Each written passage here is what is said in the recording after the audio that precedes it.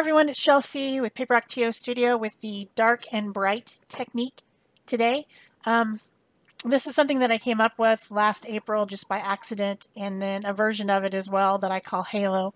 The first time I ever did it, I used this stencil, so I'm going to show you what to do with it. You lay down some dark paint, then you put a stencil over it, and it needs to be a stencil that has some open spaces, and then remove as much of the paint through the stencil as you can. I like to use deli paper for this because I can really get my knuckles in there and push it down in through the bits on the stencil and remove paint. Then the next step is to apply some bright colors using a smaller brayer, or you could use a sponge. I just happen to have a 2-inch brayer that I really love, so I use that to apply the paint. And I generally use my 6x6 plate as kind of like a palette to pick up my paints with when I use my smaller brayer. And then it also makes some really great crusty bits when I clean it up with a layer of paint. So the stencil's still on there. Haven't removed the stencil yet, and you're putting on some bright colors. That's why I call it dark and bright, because I like the dark lines with the brighter colors. And make sure that you, even though it's a small brayer, that you ink it all the way around so that you have a lot of it, and then you can just kind of like place it around on the stencil and get that paint through the little holes, pressing lightly. So then you remove the stencil. Before the next step, you want to make sure that this layer is dry, fairly dry, not gloopy. And at the end, you'll see one where I left it too wet so that you can see what happens when you do that.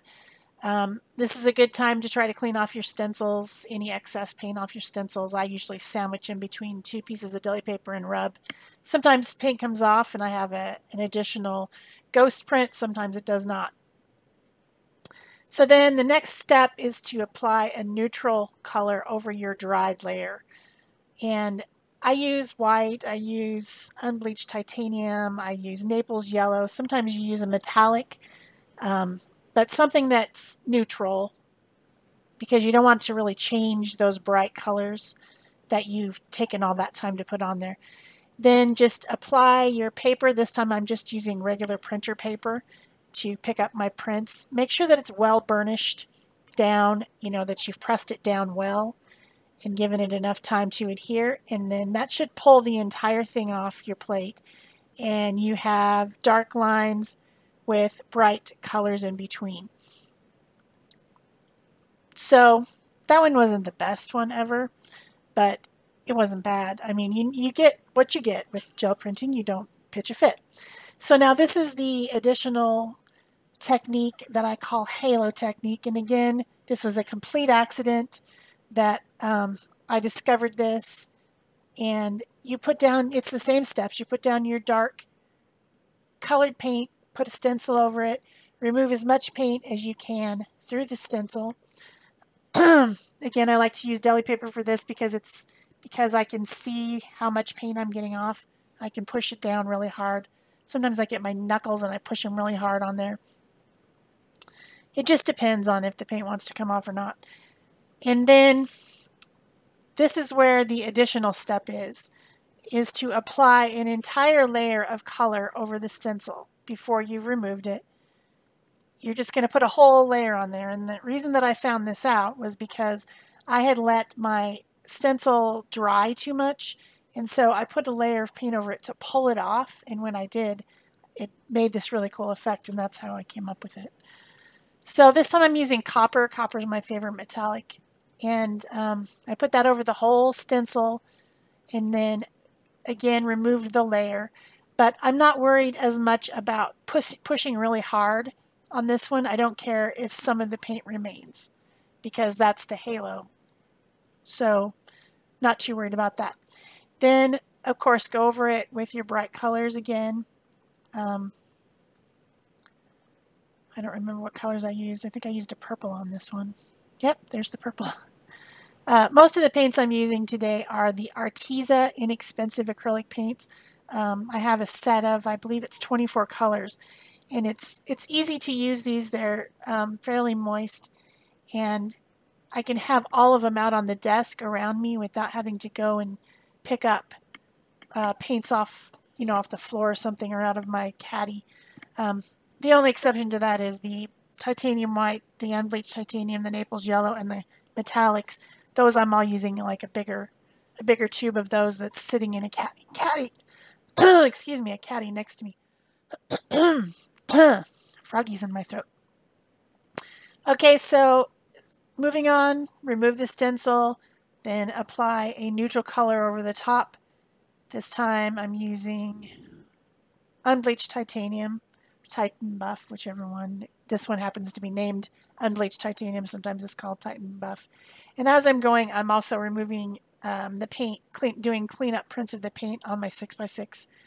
And make sure that when you're applying your last layer that it's thin, that you can see the design through it. If you've got too much, just roll that paint off on your roll-off paper.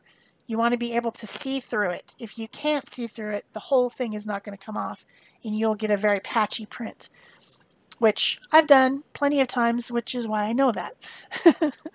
Because I don't like patchy prints. I want everything to come up at once. Another thing that I do is I'm using a 12 by 12 so that I can get the entire page covered, because 8.5 by 11, which is what I originally purchased, it would have like a border around the edge. So that's when I finally got this 12 by 12, and I can make a whole 8.5 by 11. So that's the copper halo. You can see like around each shape is a little halo. So that's why I call it halo. And now I'm speeding up here. I've showed you the two techniques, which are really just one technique and a different version of it, an additional step or whatever. So I'm just making some more prints for you to see again how to do it. That's, you know, a darker purple paint. Remove the paint through the stencil. Then I've got this fluorescent pink. And my intention was to have, this is my new fluorescent pink, by the way. I just bought it. It's from PBO. And during our live show, Peg had this paint. And I'm like, I want that paint. Now, what I should have done was go ahead and remove a bit more of that paint, because you can see some of that fluorescent pink still on there. And this stencil had really open spaces. This is a Stencilgirl stencil. Almost all these are Stencilgirl, except for the very first one. So I decided to add some stamping onto the plate through those holes just to be more interesting. And then I put my layer of titanium white over it with the intention of having purple, pink halo, and kind of white. But there was still too much pink paint on there. So that's why I left this one in, so that you could see what can happen if you don't remove all the paint. There's still a halo though, but it's not as intense as I intended. I intended those openings to be white with a purple, the purple and then the pink and then white. And this, you can see how much of that paint was left. It didn't look like it was on the plate. It looked like it was cleaned up, but it apparently was not. Okay, so now here's something else that might be interesting to you. Can you do this with a light color paint? Yes.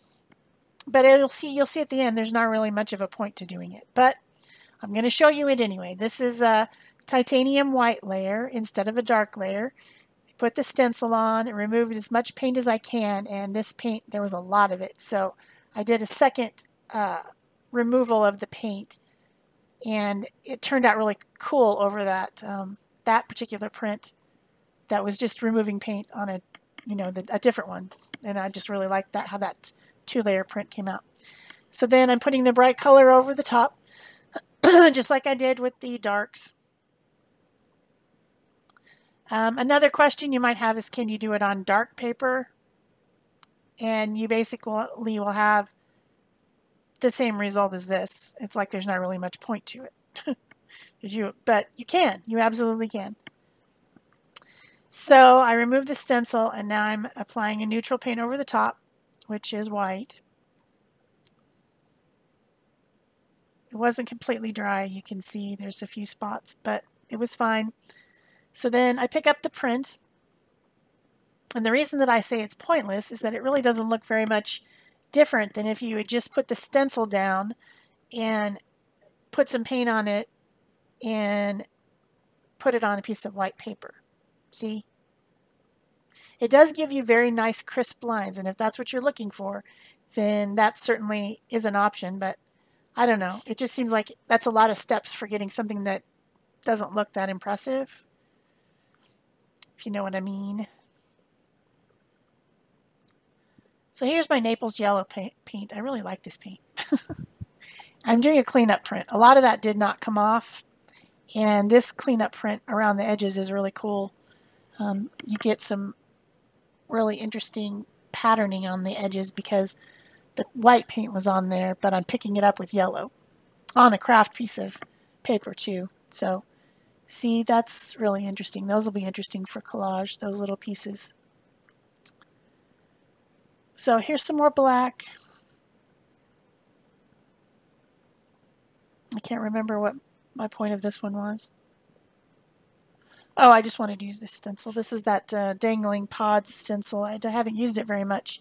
I just wanted to see how it would be with this particular stencil. Dark paint, removed it.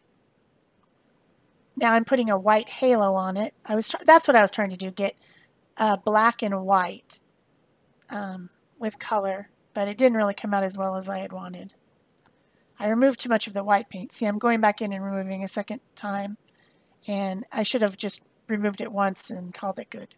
So there you go. It's one of those times when I didn't do it right. I also put way too much paint out for my bright colors. It's because I squeezed them out of those. I guess I didn't do Arteza paint. I was thinking about using the fluorescent pink again, so I used some of my 4-ounce Liquitex Basics paints for this one. And they came out, way too much of it came out. That's why those little tubes of Arteza are nice for this. And inexpensive. And you can have them all on your desk at once. So there's the stencil removed with the black underneath. And I decided to pick it up with gold, which is an option for a neutral. That's a PBO metallic paint. And I thought it would be kind of cool to have the gold in the background. Doesn't really show that much though. But anyway, I hope you guys are enjoying this video and you've figured out the technique.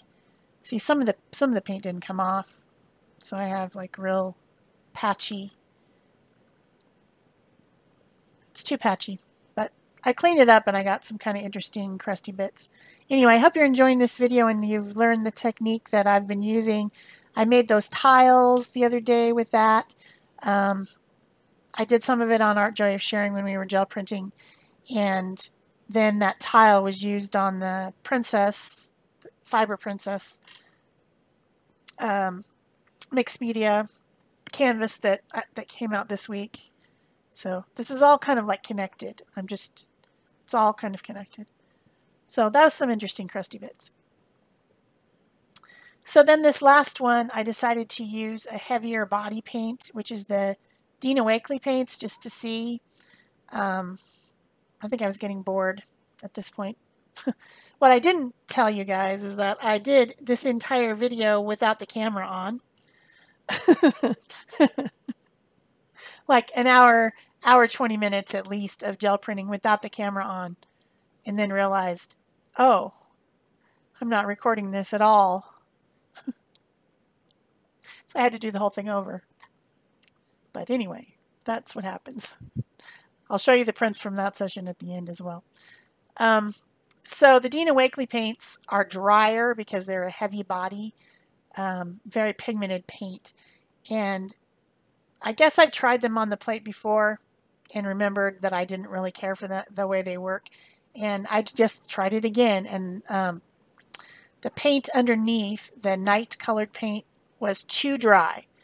And so too much of it came up off with the stencil, and like there's hardly anything left, see?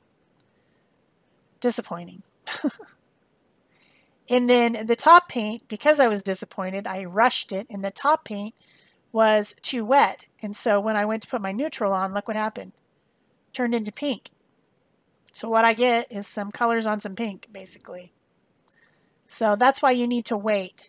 And in your area, it might take longer than it takes me because I live in a dry area. Although right now it's humid. So I don't know. It may not be any different. But you do need to make sure that that layer, when you remove the stencil, that layer's dry before you put the neutral color on. Because you get something kind of muddy like this, which is not hideous, but it's not the same as the technique. So here's show and tell time, and I'm just going to play music until the end. You can see all the different prints that I made. That's it for me. Oh, make sure you like, comment, subscribe, share. Bye-bye.